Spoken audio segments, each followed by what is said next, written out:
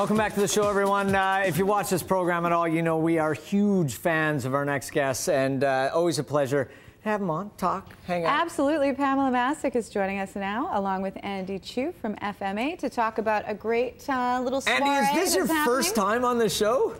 I don't think you guys like me at all. We love you. I'm holding his hand. Look, let's get the room cleansed right now. I'll school you. But I see. I have bumped into you 10 times in the last week. Don't say I don't like you. Should I leave now? Yes.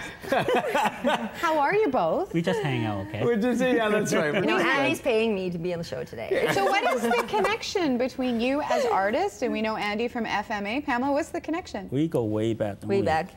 Actually, it was funny because I remember, like, it was years ago.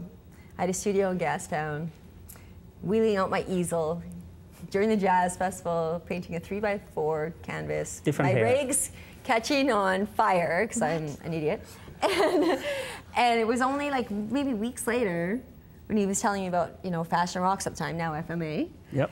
And I had to pitch my idea and paint. I wanted to paint like a 20-foot painting. I'd never done it before. Wanted to paint it live again without the braids catching on fire this time, hopefully. But that was a long time ago. With live music. Yeah. And fashion show at the same time. Yeah. So wait a second. So the first time that you painted and Andy was sort of there and documenting everything, how long did it take you to do that piece? A couple hours?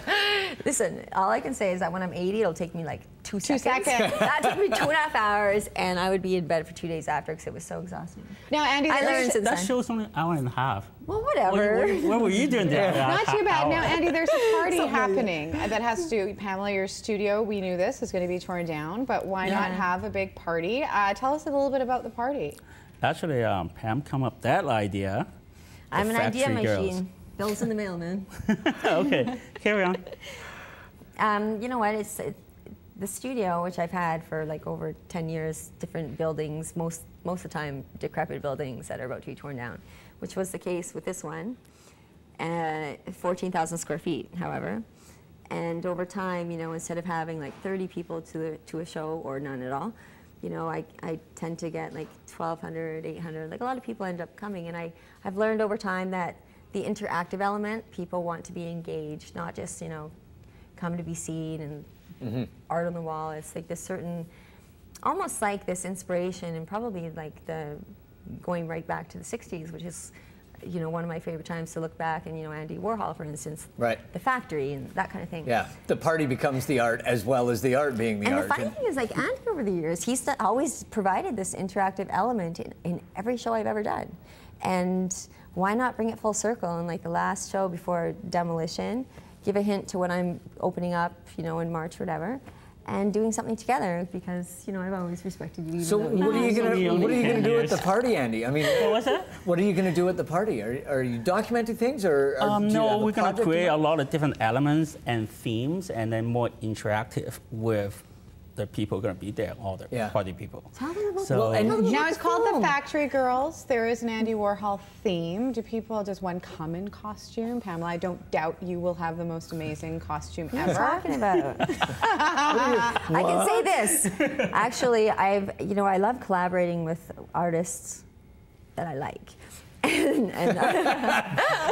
more fun to collaborate with artists you don't like sometimes. That's even And I better. met this artist, and, you know, and everyone, you know, in their own right, she makes these amazing piñatas.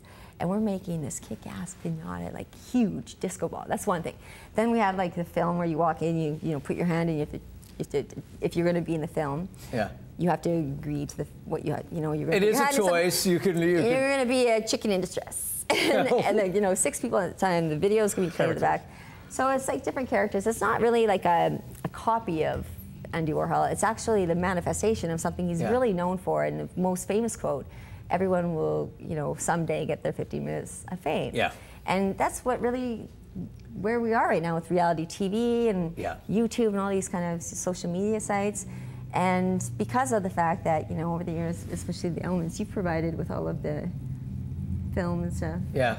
Well, and Pam's going to perform as well. I am? Yes, you are. Yeah, with how many sign the waiver. How many dancers are we going to have? I think I might do like a homage to like Yves Klein or something, you know, when he like took all the women and painted them and put them on the canvas, something like that. Something like that. We're looking at some of your work. Now tell us about this piece, Pamela. You didn't go there? Too bad. You missed the show. Got to see this one.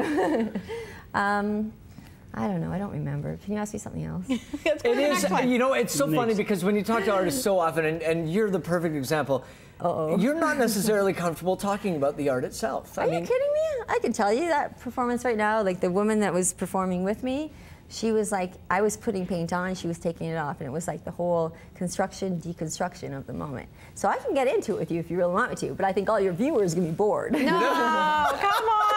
I always got shyness about it. I never thought, you just thought we were stupid the whole time. That's all How the hell do I make a living? Yeah. I gotta talk about it. So anybody can come to the party. Yeah, definitely. Tickets are available. It's called FMA Presents The Factory Girls. It is happening at Masik Studio, February 25th. It will be absolutely amazing. For tickets, you can go to the Factory Girls Eventbrite site. It's on the screen for you right now. And partial proceeds are going to benefit the Sarah McLachlan School of Music Foundation, which is amazing. And this is just part of why Vancouver is becoming so renowned for the contemporary art scene that's fostering here, you guys. Thanks so much, you guys. Thank you for having us. Rad, you guys. Our We appreciate pleasure. it. We're going to take a break.